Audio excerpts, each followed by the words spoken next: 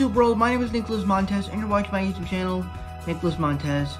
Welcome back to another YouTube channel video, everybody. I'm so excited to have y'all back here together again.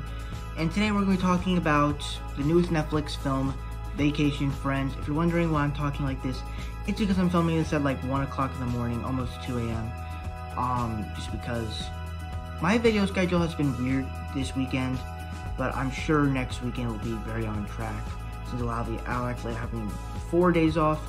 But with that said, let's get started talking about Vacation Friends.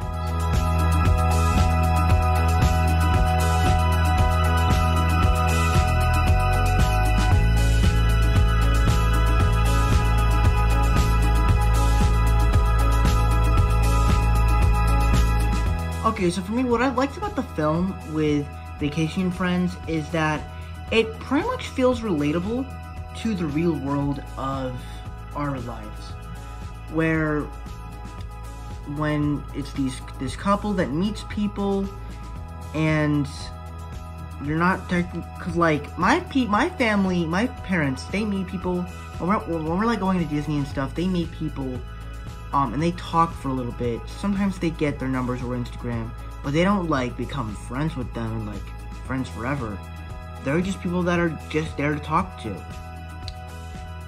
But this film kind of felt relatable to that, as that the characters with John Cena and stuff, that two relationship was just so funny, as it's like you think they're doing something crazy, but then it's like they are the craziest people of all time. Like, it's so crazy in the way everything has unfolded, and it's so weird and it's funny at the same time, as they put cocaine in their drinks, and then they also like do all these other weird stuff.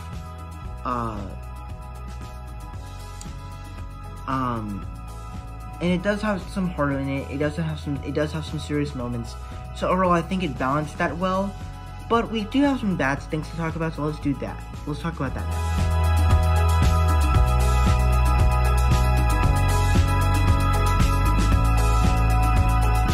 So for me, when we get to the bad on this one, I just think that the way the story was kind of handled, not the best premise, and not the best story here.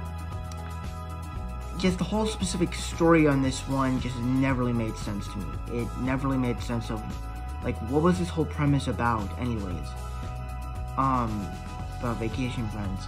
But like, they repeat jokes that was teased, that was made in the first half of the movie, and then they continue that, and then like other family members, they like get attached to these people, and it's just so weird, as they're not the main people they should be getting rewarded, that the main couple should.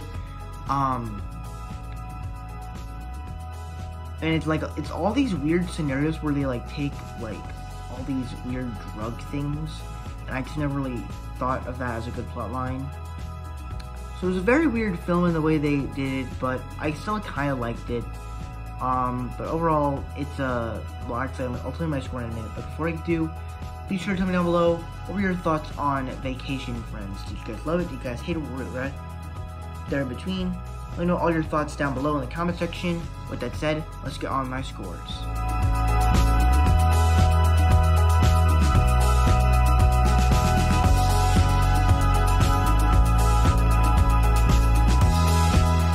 So that's it for my scores. Thank you guys so much for watching. I hope you enjoyed.